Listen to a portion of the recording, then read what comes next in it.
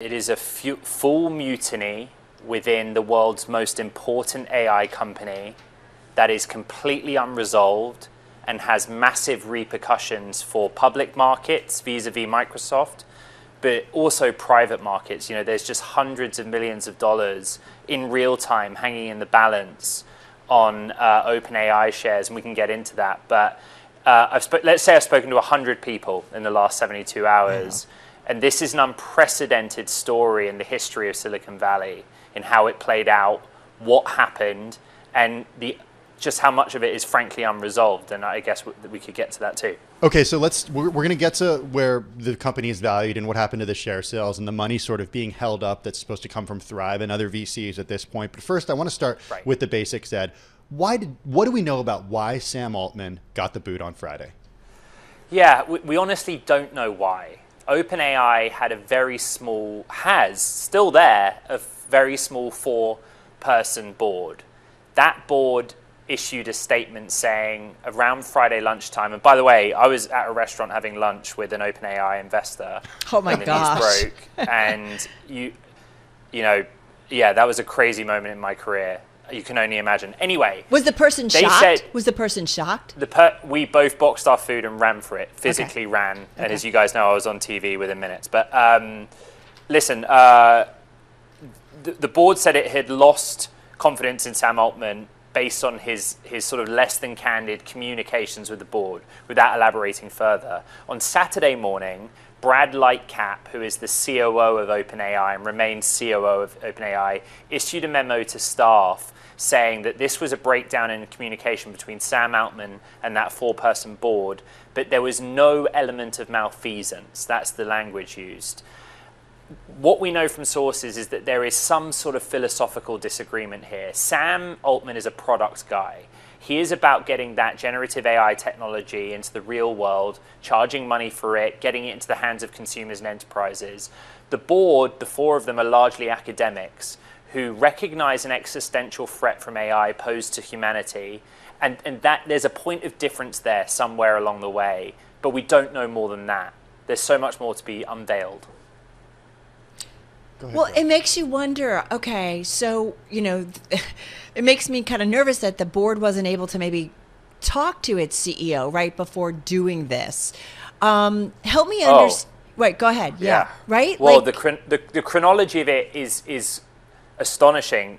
Sources say Sam Altman found out he was being fired as CEO minutes before he was fired as CEO.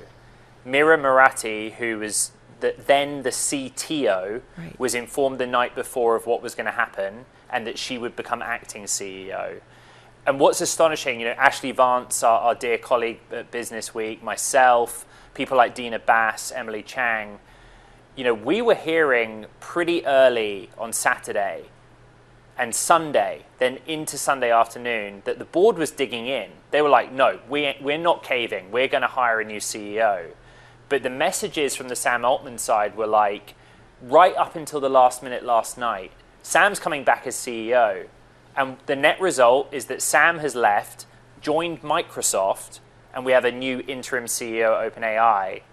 I'm just trying to give some sense of how all of this just played in real time. And it's rapid. It was rapid, but also everyone was wrong. Mm-hmm. Everyone, the investors that were trying to get Sam Altman back in the CEO role, were adamant that it was going to happen. Satya Nadella, who's the Microsoft CEO, was playing the peace broker, the middleman, doing everything that he could to put Sam Altman back. But my understanding is the board, they just didn't pick up the phone.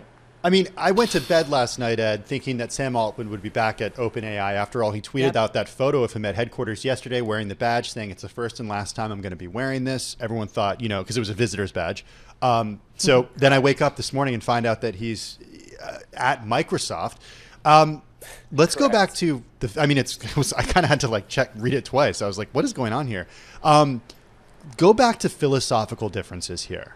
Because that's a big part of this story, is the way that people think AI will play a role in our lives and humanity moving forward. Yes. Where does Sam Altman find himself, and where do others find themselves, and where's the rift? So he finds himself at odds with the board. I mean, that's kind of part of why we're here. And the way to answer that question is to reflect on what happened. So Emmett Shear was installed late last night as interim CEO of OpenAI. And what sources told me and we reported is that a reason he was installed as interim CEO was that he shared with the board a recognition that advanced artificial intelligence does pose an existential threat, an X threat to humankind, otherwise known, in layman's terms, that's what it means. I'm not going to go down the whole EA route. And he shared that in common with the board, while also the board recognized that he was the Twitch CEO as recently as earlier this year, right? They felt that he could run a very large engineering team. And again, I reiterate, we actually have no idea why, the real reasons why the board fired Sam, other than there was concern at how quickly he was commercializing that AI.